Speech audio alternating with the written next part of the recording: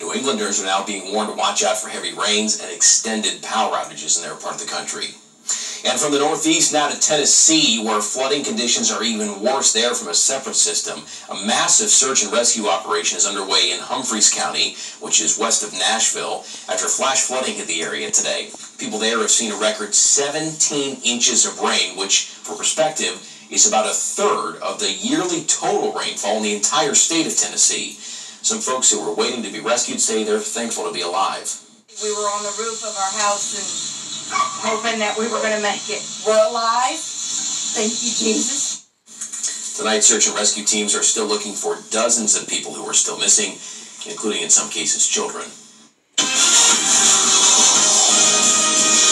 Wow, that's just heartbreaking. You know, John, every year there are about 98 fatalities due to flooding across the United States. So it's a danger that you got to watch out for. Yeah, looking at Henri, I know you're tracking that, Dontae, but the two questions everybody always has when we get these storms is, will we get the remnants or outer bands? And luckily for us, the answer here is both cases is no. Thankfully, yeah, exactly. Sometimes once they go towards the Gulf Coast, that can happen, but luckily this one was just right along the edge here in the Atlantic, and so we didn't get anything from that. Right now, it's a tropical depression, Henri, and it's really starting to move kind of slowly right over New England and dumping a lot of rainfall, as well as going to kick up that high surf for those folks into New England. It's going to eventually weaken here to a remnant low as we move into the day tomorrow, probably even into the overnight hours as well, because it's on land now, so it cuts off from the warm waters that it needs for fuel.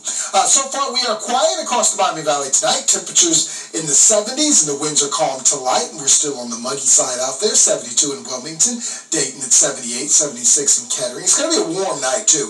We'll get down to about 69, 70 degrees. So Springfield, that just may be where you land for the rest of the night, sitting at 70 degrees. Here across the city of Dayton, we'll be in the lower 70s through the overnight, partly to mostly clear. With the clear skies and the calm to light winds, that's going to set out some areas of patchy fog. As we go through the overnight, we'll land about 69 degrees first thing in the morning. And through the day tomorrow, if you're outside, the UV levels are going to be on the very high side. So you're going to have to use that sunscreen awfully generously. And then add on top of that, we've got the heat and the humidity on the way as well. It's going to be above average all week long. Average for this time of year, 84 degrees. So we're starting to go down a little bit as far as the average goes. But those temperatures are going to go up and away this week.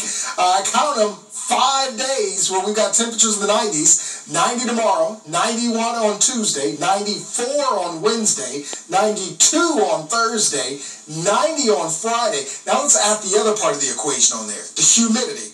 And so that equals what it feels like every day. Miserable. 92 on Monday, 98 is what it'll feel like on Tuesday, 101 is what it'll feel like on Wednesday, 100 on Thursday, and 94, a refreshing 94 once we get to Friday. And our rain chance is not very good for the first part of the week, too. We've only got a 20% chance of a cooling shower or thunderstorm. It comes up to about a 40% by the time we get into Thursday and Friday. So there's tomorrow, we're dry, looking at partly to mostly sunny skies. Tuesday afternoon, we're dry. Tuesday night into Wednesday morning, we could see a few showers. Then there's Wednesday, for the most part on the drier side. Thursday, we finally get a chance of a shower or a thunderstorm coming in here, and even into the day on Friday as well. Then there are chances for a few showers and thunderstorms for us on Saturday. So first thing in the morning, it's going to be mild and muggy, so the kids will want the shorts and the polo and the shades and the sunscreen for that matter. Then we're looking at some areas of hot, patchy fog as we go through the overnight, so you may have to deal with that first thing in the morning on the way to work and school. 90 tomorrow, partly to mostly sunny, hot and humid with the heat index around 92. And then there are those 90-degree temperatures all week long with better chances for rain as we go into Thursday and Friday and even into Saturday. Look at that, 90 degrees. Overnight lows in the lower 70s. So summer's still going on strong. Looks like even into Sunday we're looking at temperatures in the 90s. So we're going to have to wait until next week before we can try and start to cool down just a little bit. Our production tech not liking that. He's just making all sorts of noises over there because of the heat and humidity and thunderstorm. Austin Cheney's in tomorrow morning at daybreak. He's going to keep you updated and give you an update on these numbers as well. John. Family, friends, and loved ones of 5 children who died in an apartment fire said their final